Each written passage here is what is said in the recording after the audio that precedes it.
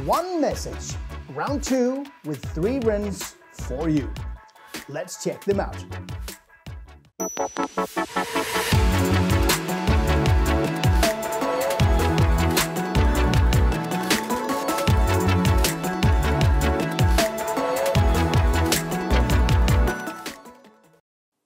Hi guys, and welcome back to High on Gin.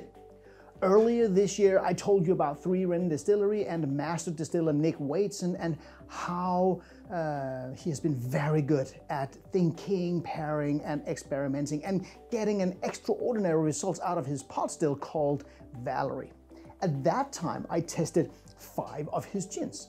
And if you haven't seen that episode, you really should check it out, as the 5 gins tested were, very unusual gins with names like Bison Grass Edition and another one like this, the Apple Crumble Edition.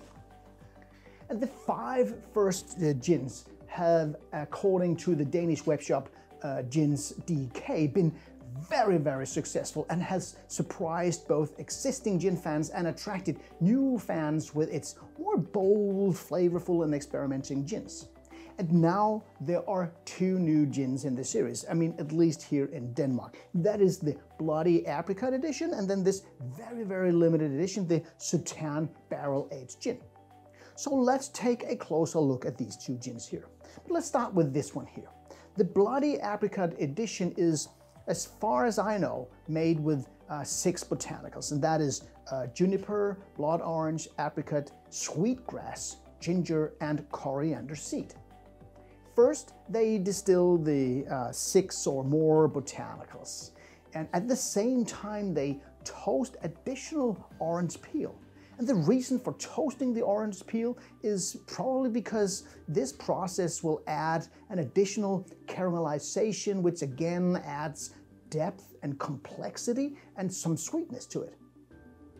Then they take the toasted blood orange peels and macerate it in the finished gin for a week to extract the complex orange flavors and essential oils.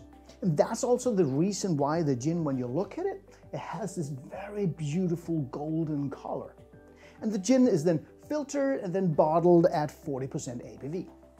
And just to make everything clear here, this gin here is 100% natural. No E numbers, no essences, no flavoring agents. When you smell it, you really get these very, very vibrant, fruity, orange, citrus, and juniper notes. But you also get this sweeter aromatic scent of vanilla and newly mowed hay from the sweetgrass. Sweetgrass and bison grass, that's 2 names for the same grass. And if you have tasted the bison grass edition, this one here, you immediately recognize the smell in this one. Only in this one here, that smell is not the predominant flavor, but it's more a note. I think it's harder to find the apricot in this one, but I get this little tingle in my nose from the ginger and the alcohol.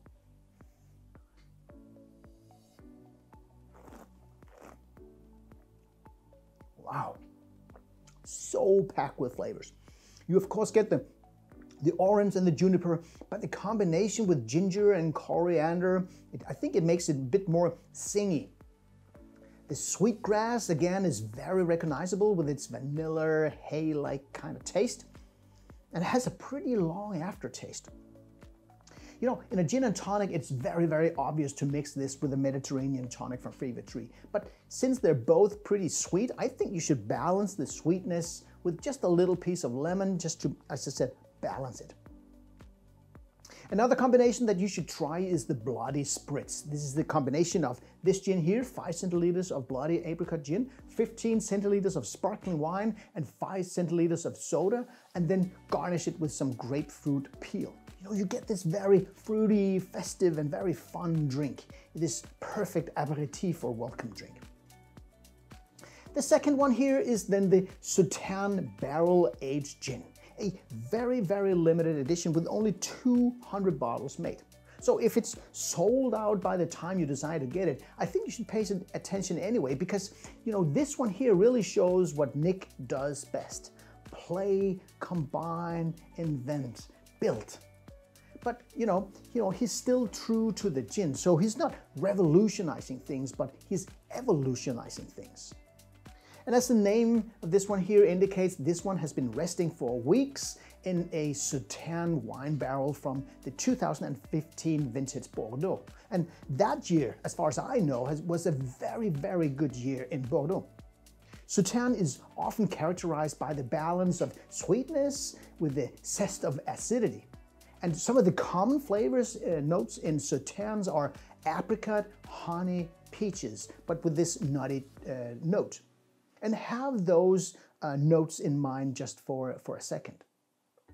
The gin itself, that is put in the barrel is made of 18 different botanicals.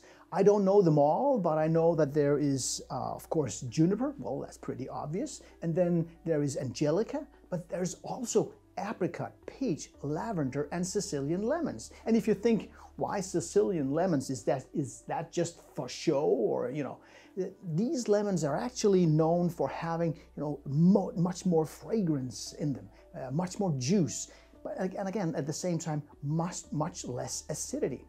So now he builds and adds to the famous flavors of the Sauternes with the peaches, with the apricot, but he managed to, I think, add this new layer and add this complexity to it.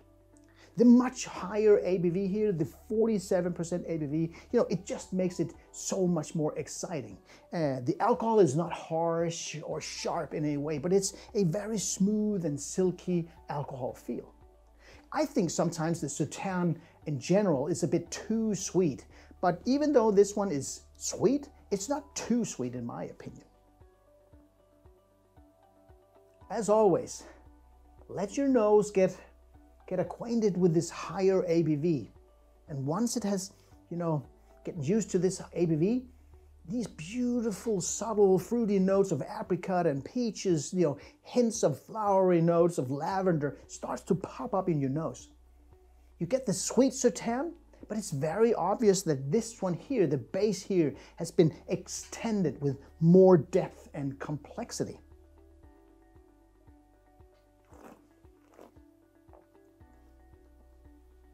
Wow, it's more powerful in the taste.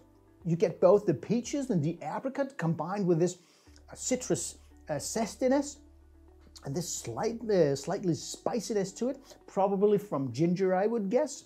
And then it's all carried by the ABV. It rolls into these very fine aftertastes with its fine woody tobacco feel. A bit like when you smell a bag of pipe tobacco. And just as a fun note here, my dear wife was like, oh no, not a barrel-aged gin. I'm not just fond of these whiskey-like gins. And then when she tasted this one, she actually went, wow, this one really hits a spot and is probably the first one she truly loves. And I concur. I mean, I really, really love this one here.